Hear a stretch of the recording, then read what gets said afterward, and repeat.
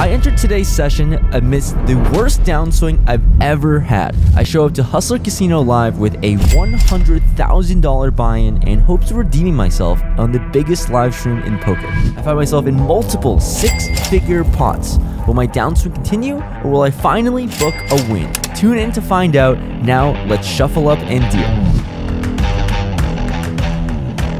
With $100,000 in front of me, we're back ready to get started in this Hustler stream. First hand with the straddle on, I pick up 5-3 of spades under the gun on the straddle. There's a hijack raise to 600, button makes the call, big blind makes the call, and I call as well. Going to a flop of 8-5 deuce rainbow, Nick in the big blind throws out a small bet of $200, a measly little feeler bet.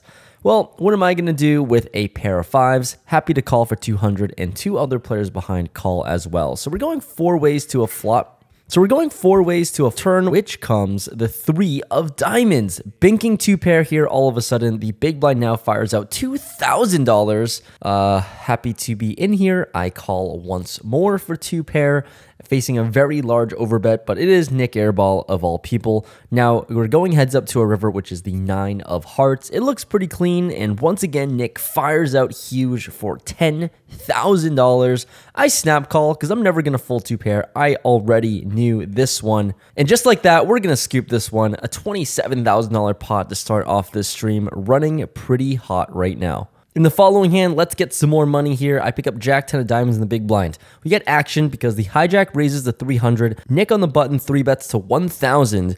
And I'm not going anywhere with 40% of a royal. Jack 10 suited is just too pretty to look down at and not do anything with. So I 4-bet to 3,500. This gets the hijack to fold, but the button does end up making the call. So we're going to go to a flop of 10-4-3 rainbow. Gotta love this situation, to be honest, considering I have top pair. I'm the 4-better. I decide to throw out 2,500 into the middle, and Nick tosses in a call real quickly.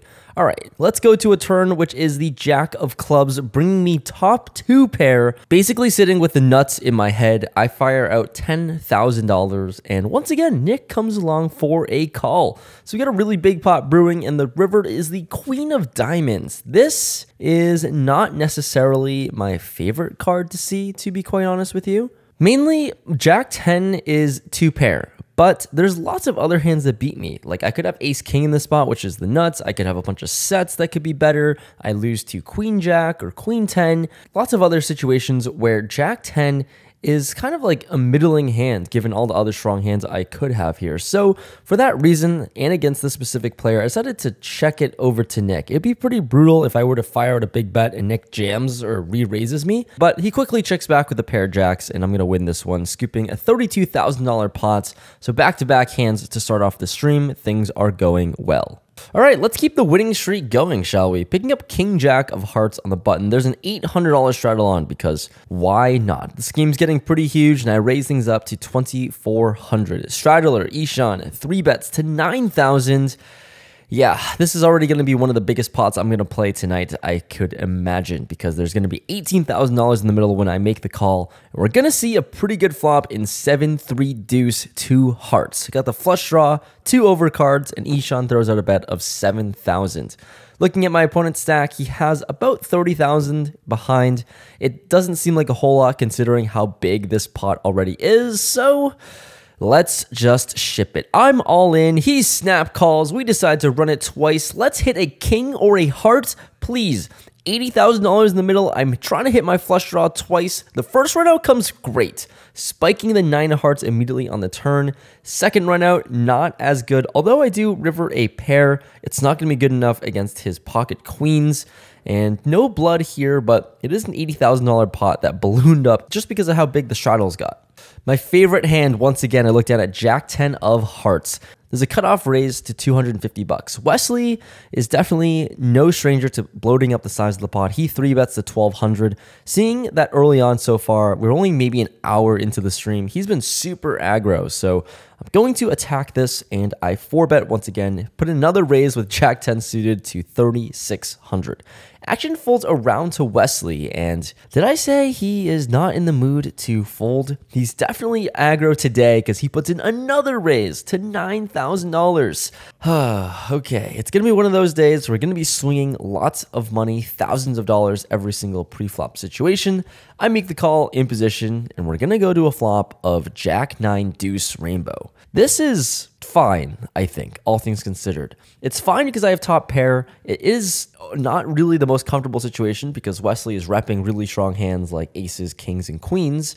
And here, when he leads for $12,000, I thought this was a little big. A little bit confused because I would think he would bet small, but facing a $12,000 bets, I can't go anywhere, of course, with my top pair. I make the call. Turn is the deuce of clubs. It's a complete brick. It's definitely a card that I would expect him to barrel heavy on, and he does exactly that. Wesley fires 27,000, and once again, it's not a very comfortable spot for my specific hand, all things considered. Still, I lose to all the premium hands he's trying to represent, or at least telling me that he has.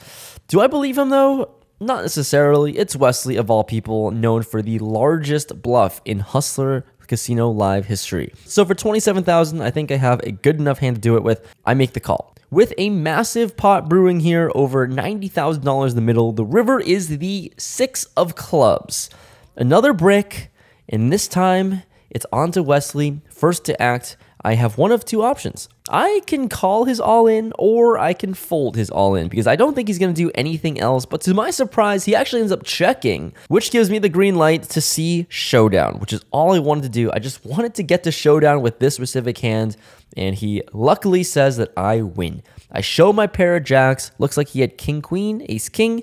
You guys can see it on the graphics here, but just like that, almost $100,000 pot. I'm 3 for 3 today with these massive pots. Let's keep on steamrolling. This session might become what dreams are made of. We're looking at another 40% of a royal here with the $400 straddle on. The game's getting big. I raise it up to $1,600 with the queen 10 of hearts, and I get the hijack to 3-bet to $3,900. Lots of re-raising and pre-flop wars going on here in this session already.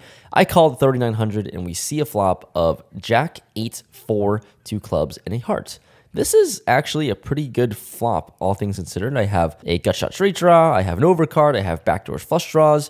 Action goes check check to my surprise, and we're going to a turn which is the 7 of clubs. Given how the action went check check here, I can't imagine my opponent is going to have a flush here a lot, so I'm going to start bluffing with my hand, and I throw out $7,000 into the middle. When my opponent makes the call, I'm hoping to see a brick river and just get him off of anything that he could have here, representing a flush. But when the river is the 9 of clubs, this is confusing. I get there with my straight, but there are 4 clubs on the board, and it's really hard to bluff when there are 4 clubs on the board and you don't have any of them. So for that reason, I'm out of position. I decided to check, thinking that, hey, maybe there's an off chance I win with a straight, right? But when my opponent throws out 16,000 into the middle, it doesn't seem likely that this is a bluff size. So I'm going to let this one go. I fold the straight and lose a $38,000 pot. This was due, right? I was certainly due to lose a big one. All right, everyone, strap in your seatbelts. The next couple hands are going to be insane. The $200 straddle is on. Pepe in the cutoff opens it up to $1,000. Wesley 3-bets out of the small blind again to $4,300. Wesley's super aggressive. I'm next to act with pocket 7s, looking down at a pair. I'm in position of the 3-better Wesley, so happy to make the call and peel for $4,300. Let's try to set mine for $4,000, everyone. Anyways, the cutoff calls as well, so we're going to go 3 ways to a flop, and it is insane. 6, 5, 4 rainbow. Couldn't ask for anything more action than this one. Look at the hands, guys, and look at my hands. It's about to go down. Small blind, Wesley ends up checking over to me, sitting with an overpair, open-ended straight draw. I think I can do one of two things, actually. One, I think my hand could be good a lot of the time. Second, I could also bluff with my hand because, you know, I could very reasonably have a straight here. I could very reasonably have a set here. So against Wesley, that's my plan. I can just pile money in, hope to win, and fold them off of even a hand like aces. So I throw out $7,500 into the middle, and the plan goes haywire because Pepe min raises to $15,000. Wesley gets out of the way, and now I'm not in a very fun situation. My plan was to bluff Wesley off of a big hand, but Wesley already folded, and now I have a new opponent to deal with, and it's someone who could easily have all the strong hands here on this board. He easily can have sets, and I can't really rep sets if he can also have sets, you know? So facing this min raise for 7,500 more, I'm happy to make the call, hoping to bink my straight now. So I make the call, pot is ballooning up, and we see the bink 8 of clubs on the turn. Oh my goodness. Let's go. Sitting with the straight. I've got to assume it's the nuts because the real nuts is 9-7. I don't think my opponent's going to have that hand here. So I have one of two options. Certainly could check, but considering the action on the flop, it seems like Pepe was really strong here, and I think I've got a stronger hand. So for that reason, I'm going to lead out now for 23,000, hoping I can get exactly like a set to call, a lower straight to call, 2 pairs to call that wants to try to boat up. For 23,000, my opponent isn't going anywhere. Of course, I wouldn't go anywhere in his situation either. He's trying to boat up, and I'm trying to just hold. My opponent calls, and now, once again, we've got another massive pot ballooning up here. The river is the 3 of hearts. It's a brick for the most part. I mean, I get there both ways with my straight draw, which is a little bit of an overkill, but I'm glad the board didn't pair, and now it's just time to go for all of it. Looking at my opponent's stack, has about $46,000 in front of him. I bet the turn, and now I'm going to be all in on the river. Pepe does not look very happy in this situation, granted. To be fair, I wouldn't be happy in his shoes either, but he does end up sticking the call, and I scoop a $182,000 pot. Holy crap, everyone. This was an insane hand. It all started with a Wesley raise pre-flop. Thank you to Wesley for bloating up the size of this pot. And somehow I'm lucky enough to suck out versus a set and scoop the whole damn pot. I'm up over $160,000 now in this point. You've seen 4 hands so far, 4 massive hands, and I've won 3 of them. In less than 90 minutes of play in this session already, I'm up piles, and the action is just beginning because the next deal, or maybe 10 minutes later, I pick up another premium. The $200 straddle is on. There's an early position raise to 500. I make the call with ace-jack offsuit in the cutoff. The straddler calls, under the gun calls, we're going multi-way, and the flop is jack 6-3 2 diamonds. Action checks to Nick, who throws out a bet of 1,800 in early position. He's the pre-flop aggressor and one that can have overpairs. So for that reason, I decided to chill. Don't need a raise just yet. We're also multi-way and I'm in position. I make the call of the 1,800. But now Pepe, whom I just stacked, maybe he has a strong hand here, maybe he could be steaming, he decides to raise. And it's a min raise this time of 3,600. Nick makes the call for 3,600, and I don't believe either of these people who have a strong hand. Look, Pepe did min raise with the set last hand, but it just doesn't seem like he has a strong hand this time. And when Nick just makes the call, it also doesn't seem like he has an overpair either, because I would expect that hand to isolate at some frequency. So for that reason, ace-jack offsuit, it's the toppest of the pairs and the toppest of the kickers. It's a good enough hand, right? I'm going to put in now a raise. I raise it up to $11,000 and we've got action. Let's go over the action here. Look, I decided to call 1,800, but now I don't call the 3,600 and raise it to 11,000. Honestly, it feels a little fishy. I'm kind of just clicking buttons and guessing at this point, but here Pepe makes the call for 11,000 and Nick ends up tank folding. He thought about doing a lot of stuff. He talked out loud. He ends up just mucking his cards, which I'm really, really happy about because I think I'm ahead of Pepe a lot of the time. And we're going to see what happens when the turn is the 5 of clubs. Now, board's a little bit more connected. Pepe could have 5-6. He can have jack 5. He can have jack 6. But I think he's got a lot of air or worse, one pair holdings like a jack. And on this card, Pepe now fires out 19,000 and leads into me. I still have to go with my read. On the flop, I thought I had the best hand. And here on the turn, it's a little bit scary facing a lead here. But I'm going to go with my read. Going to go with my gut. It's for a lot of money. But hey, worst case scenario, I lose. But I'm already up piles. So I'm going to announce all in. When I do that, Pepe snap calls. That can't be good. Oh my God.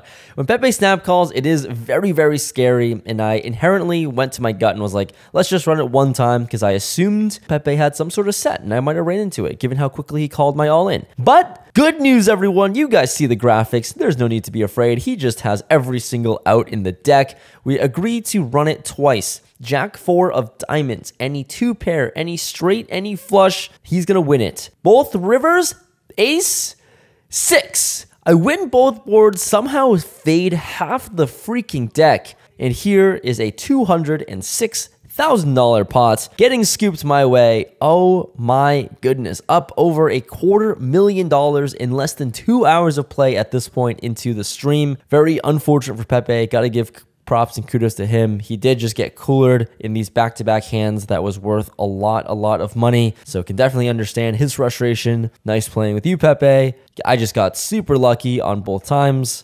And those are two of the biggest pots of this session, somehow going my way and somehow holding. After those monstrosity of hands, we go into a little bit of card death, or, you know, nothing can really top those two massive pots, right? So for 2 hours later, we get into this situation where I pick up 10s in early position. I raise it up to 500 over a straddle. Andy decides to 3-bet out of position. Nick in the big blind calls next to act. And with 10s, happy to be in here as well, I make the call. So with over $9,000 into the middle, the flop is 9-8-4-2 hearts.